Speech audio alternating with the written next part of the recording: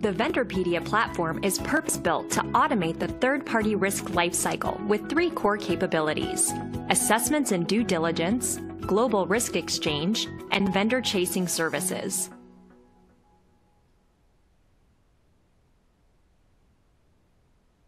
Hello, and welcome to It Hurt Itself in Confusion, No Distribute Scanners and Stealthy Malware. If you are joining us live, our speakers are in the Slido discussion area right now answering any of your questions. If you have any audio or video issues, please click the technical support button below. I'd now like to turn it over to Liv Rowley and Mathieu Gaucheler for the presentation. Hi, everyone. Good morning, good afternoon, good evening, wherever you may be. And thank you all for joining us for It Hurt Itself in Confusion, No Distribute Scanners, and Stealthy Malware. Again, my name is Liv Rowley, and I'm a threat intelligence analyst over here at Blueliv. And I'm Mathieu Gaucheler. I'm a cybersecurity analyst over at Blueliv as well. So what are we going to be chatting about today?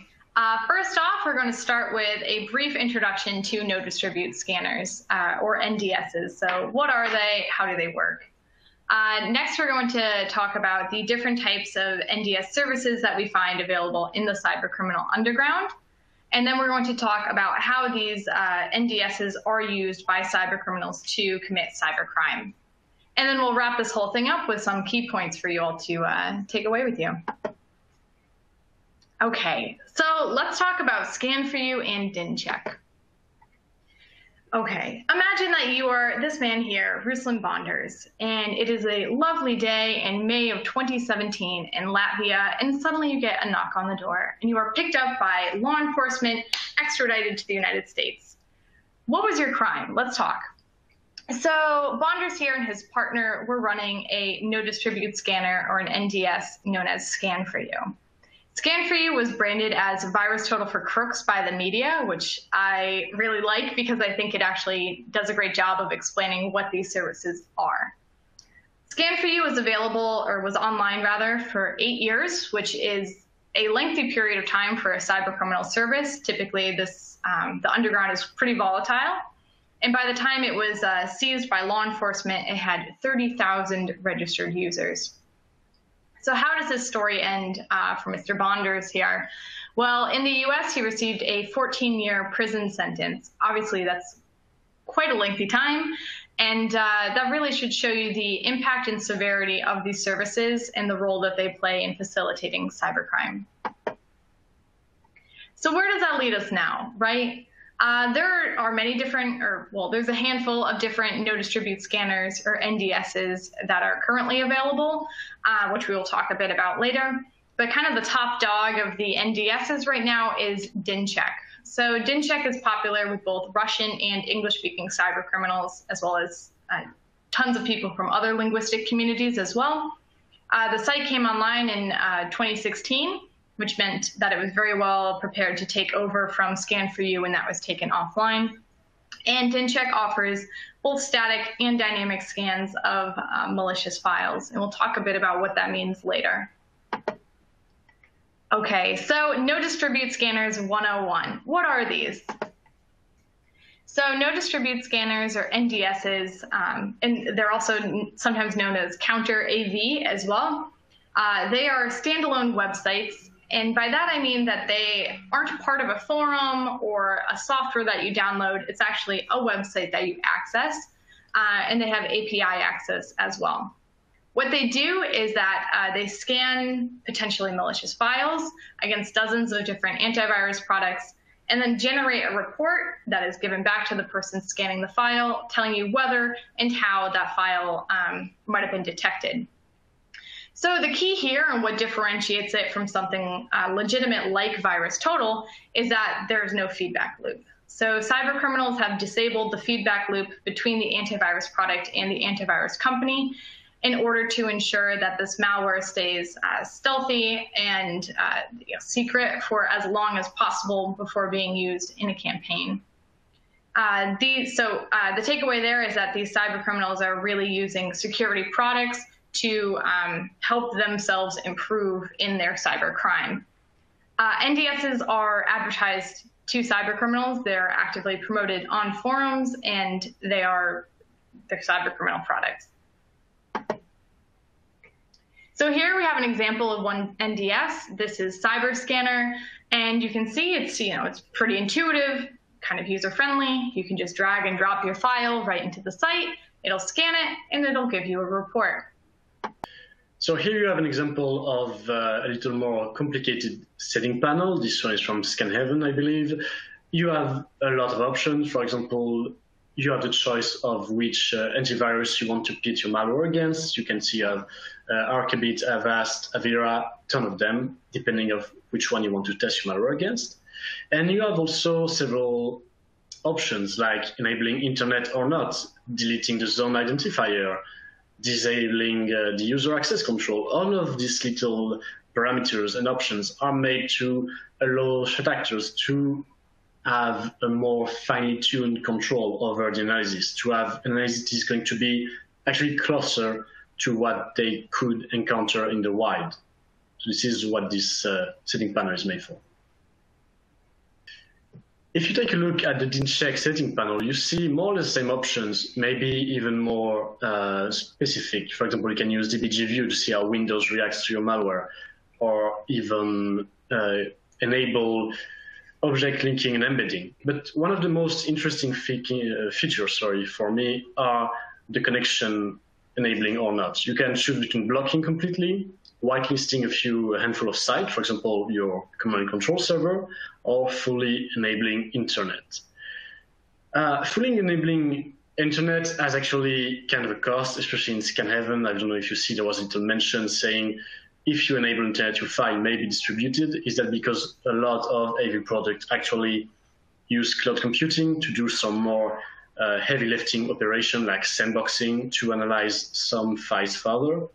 That's what NDSs don't want. They do not desire that because this would distribute the file of the threat actors that are paying them not to distribute them. So that's kind of the problem here. Okay, let's take a look at the different NDS services. First and foremost, we need to do a little bit of technique and explain what's the difference between static and dynamic analysis, actually. So this stems from antiviruses and the way they analyze files. You have static analysis, which is basically an overview and an inspection of the format of your file, of how it is made, what is inside. For example, is there any string patterns that are indicative, like you have on the right, a YARA rule made to detect an OS 6 malware and named Hidden Lotus. It's basically just going to open the file, search for some patterns, string patterns like this, and then give out if they are here or not. It can also inspect the format, seeing if for example, the portable executable is signed or not, or if the entropy is considered normal or not in the file, which could indicate, for example, that the file is packed or maybe encrypted. On the other hand, dynamic analysis is really about executing the sample as opposed to static analysis, and then checking its behavior, monitoring its behavior, maybe analyzing the process memory, or even emulating an entire environment and then running a sample inside to have a better view of what it's doing and its behavior.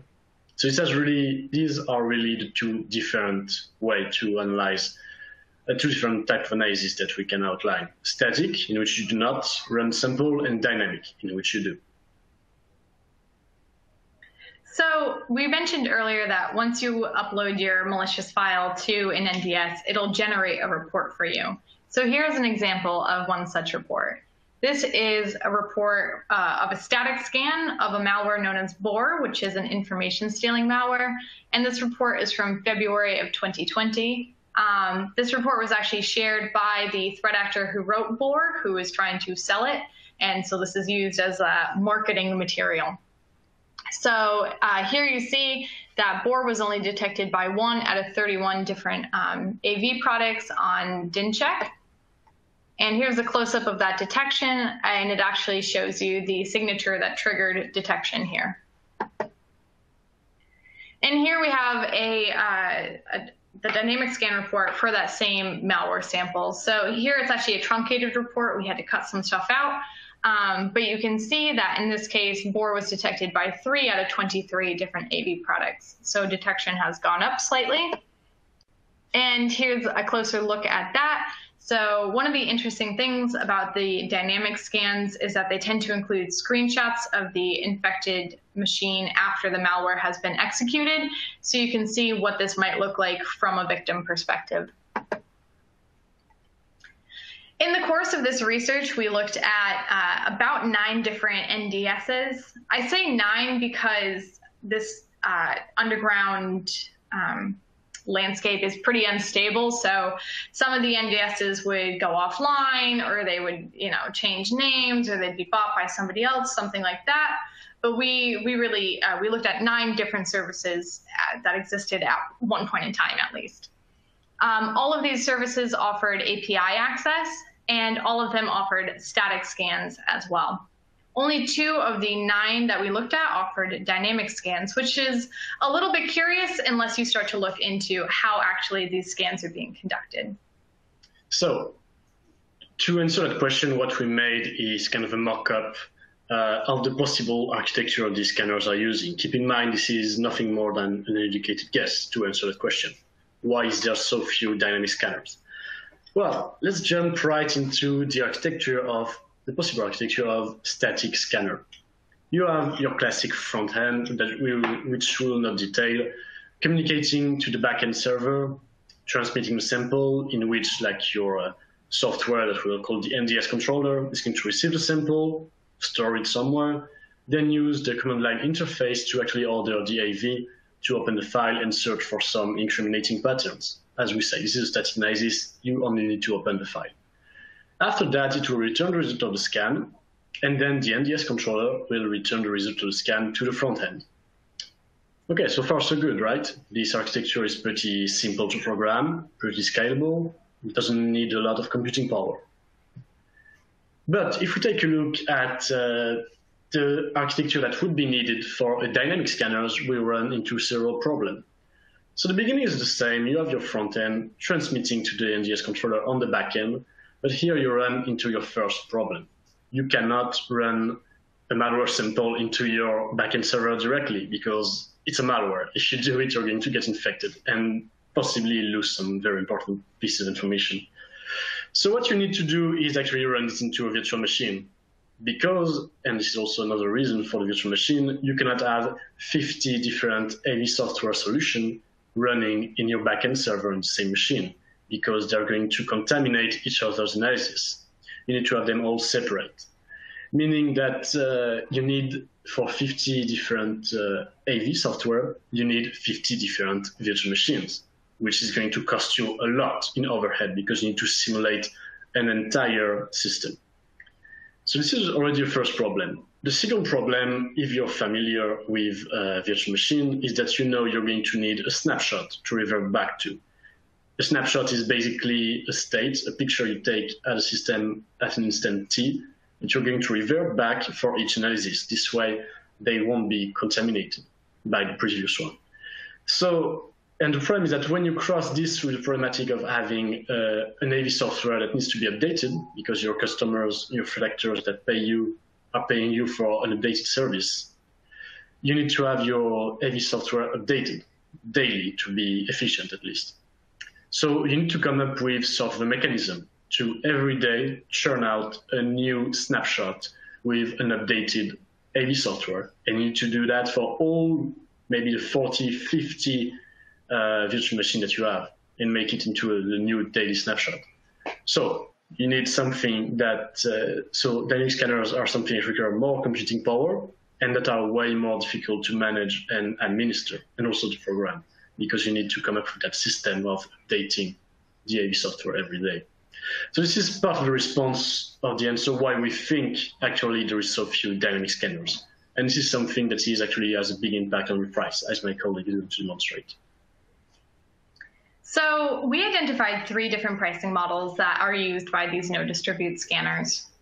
And the first are free models. So some of the scanners are just available completely for free. Those were always static scanners that we identified, and they appeared to be supported by paid advertising. So they would have like ads on them that would say something like, hey, like, do you need a crypter? Like, come check out our crypter, something like that. Then we have the paid models. So typically a site that is a paid for site will offer both of these models. So we have single and bundle scan pricing and just a normal subscription model. By single and bundle scan, I mean either paying one price for a single scan or paying a set price for maybe 10 scans or 25 scans or something like that. Subscription models tend to be more flexible. They may offer you, a handful of static scans and a different amount of dynamic scans and API access, and it's good for a week or something like that. And they offer different combinations of things. So for the single and bundle scan pricing, there's really a huge variety of pricing models that are out there. So for instance, for DINCheck, we found that to do one static scan checking against one AV product, it costs down at 1 cent, and it can go up from there with the dynamic scans costing more than the static scans. The subscription models, those also have a giant range in pricing depending on the different features that you want or for what length of time you want it for. But for DINCheck, which we were looking at here, there was everything from 50 to nearly $300 a month. So how are these services advertised? These services are most popularly advertised, at least, in the Russian English language cybercriminal underground, so typically on forums. Here we have a snippet of an ad for ScanHaven, which was actually recently rebranded as Checkzilla. And they say, at ScanHaven, you can scan your file on 39 fully licensed antiviruses, which include daily automated database updates. We also have a screenshot here of an ad for Spiral Scanner, which is a static scanner. And you can see it's got this kind of like mysterious graphic and like this, the red writing and stuff. And this is especially common on the English language underground, using these kind of flashier graphics to grab attention. So let's take a look now at what is the role actually of NDSs in the criminal landscape, cybercriminal landscape. First, we're going to examine how are NDSs directly used by malware developers. So to talk about that, we outlined sort of 3 different stages in a malware life, possible stages, should I say, because not all of them have to be present: development, advertisement, and exploitation. Of course, not every malware developer is going to advertise its product. Also, we know that some cybercriminal gangs, such as Rowley Digital, according to Trend Micro, had their own no-distribute scanner. And we, as a research community, are aware that modern cybercriminal gang uses NDS for their activity. So, with that in mind, let's jump right into the development part. When you develop a malware using an NDS to make it more undetectable, you're going to run into that kind of cycle, meaning you're going to test your malware, analyze the output. If it's not detected, well, hooray, you have a great malware. If it is, you need to identify the cause of detection, remedy it, and then test your malware again. But how would that look in real life? With a concrete example. Well, let's say I'm a malware developer. I program my malware, I submit it to DINCheck, and I see this result. Avira Internet Security detecting my software, my malware, with this signature. I can go on Avira's website and see if there is any information about the signature online. There is, and it tells me that it's a signature that is supposed to be triggered when software modified the MBR, or when it makes a copy of itself in these 2 different files. This way, I can inspect my malware. Is it checking something in the MBR? Is it modifying it in any way? Is it using these 2 paths? Are they hard-coded in them or not? This is the kind of question you should be asking. Another very good way to escape static detection, of course, are cryptors. So here you have an example of legitimate and also totally tools that are totally for criminals, only to hide their malicious intent. You have Femida and Spartan Cryptor. These 2 are very useful to escape static detection, meaning that they will encrypt your malware and protect your stub at the beginning. When you execute a newly created executable, it will decrypt the stub will decrypt the whole thing and then execute the malicious payload. So this is how this would work, how you would escape detection, the static detection at least. Now, if you come to actually finishing your malware and you want to sell it, a crucial part of that is actually advertising your malware. So what people usually do is that they actually they show an example of one of their malware running against an NDS and saying, look, my malware is a quality product. It's only detected by 3 security vendors out of 45, which is pretty good in my opinion. Here you have some screenshots of people selling or advertising rather information stealer. You have Kpot, you have Boar, you have Diamond Fox and Husky.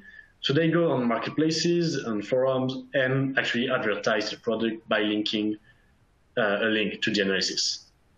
This is one way to advertise malware. Last but not least, using an NDS to actually monitor the AV editor's response. This is something very important after you develop your malware, after you choose to sell it or not, and you did it actually, you are going to have to exploit your malware in the wild. To do so, NDSs have 2 very useful features, which the first one is periodic scans, meaning, for example, a threat actor is going to be able to scan its piece of malware every 5 days. And every 5 days is going to be assured that his malware is still undetected. This is something that is very powerful in my opinion because it allows threat actors to constantly stay ahead of AV vendors, meaning that if there is detection one day, they can circumvent detection quickly by identifying the cause and then churning out a new release of the malware and sell it again or use this new version. This is something that allows them to stay ahead of the game that malware editors have been playing for so long. Another feature are domain check. If you are about to launch a campaign, the last thing you want is use a C2 that is already blacklisted, right? So domain check allow you actually to check a certain list of URLs or hosts or domains against blacklists that antivirus vendor uses. This way you can be assured that your campaign is not going to fail because your C2 is already blacklisted somewhere. So let's take a look now at some less obvious actually uses of NDS. NDS integrated into crimeware tools. So if you look at your right, you have an example or a screenshot, sorry, of CyberSeal, a cryptor that embeds CyberScan in it, which is an NDS. Meaning every time you're going to actually encrypt a malware with this, the result of this encryption is going to be automatically checked against CyberScan to see if it is statically detected by AV vendors.